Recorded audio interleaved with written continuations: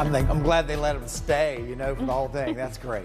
As we look outside at our weather today, beautiful weather, 70 this morning and went into the 80s, and then we found our way into the 90s. Not every Labor Day gets there. We were above normal today. It was a hot one out there, and tonight it's a very warm evening. We're still sitting on 79 degrees right now, 91 our high, 68 was our low this morning. With our 9-degree day today, we have seen our totals continue to climb for the year. We now stand at 26 days. We're running still behind the pace for an average year. One reason mainly is because we didn't have any in May or June, and we'd normally have 8 in those months. And in April, some years, about 1/3 of the years, we have one then too. So had a slow start, but ever since then, we've been holding pace with normal. And maybe we'll be done after this week, but we've got a few to go. Temperatures outside right now, 77 in High Point, 79 in Greensboro and Winston-Salem.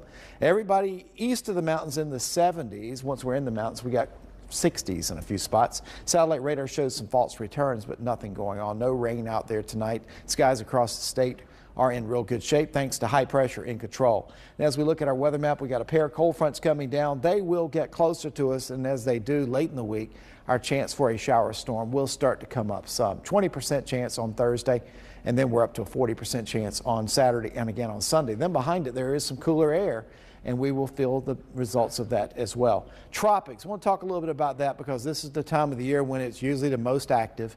Right now, we've got several tropical waves out there. We've got one that is not a problem in the Northeast Atlantic. Then one right below has got a 60% chance of development over the next 7 days. That one should turn. And then the one down below has a 100% chance, according to the National Hurricane Center. I don't like to use 100% for anything in weather until it starts because I've seen too many things fall apart.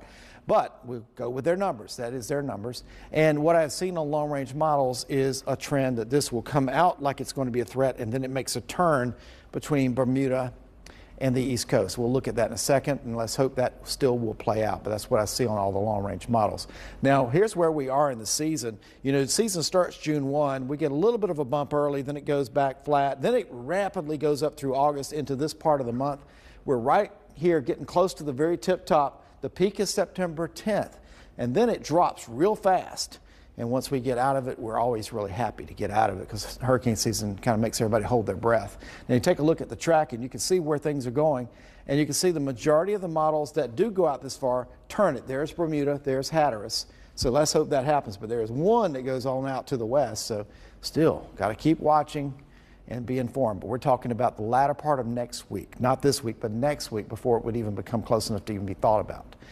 90 and 92 at the beach the next 2 days. Mountains looking at 85 and 83, and sunny to partly cloudy skies. In the Piedmont tonight, 69 degrees. Tomorrow, look for a high temperature at 93. A hot one tomorrow, and it's going to continue to be that way. 94 on Wednesday, 92 degrees Thursday. The chance for a shower storm goes up Friday and Saturday. Then it comes back down. But look, the temperatures come back down too, from these 90s back to the upper 70s to around 80. As we look at the 8 to 12 day outlook, you can see we're generally going from the low 80s back into the upper 70s. That takes you through September 16th. Partly cloudy days, small 20 to 30% chance for a shower or storm. And if you're a fan of cooler weather, typically by the end of September, we'll be flirting with 1 or 2 nights in the upper 40s. So a little beyond this range, we might start seeing a little bit more significant cool downs. 3-degree guarantee is for tonight's low of 70. My guarantee for Saturday was for a low of 58. And we were 59 Saturday morning.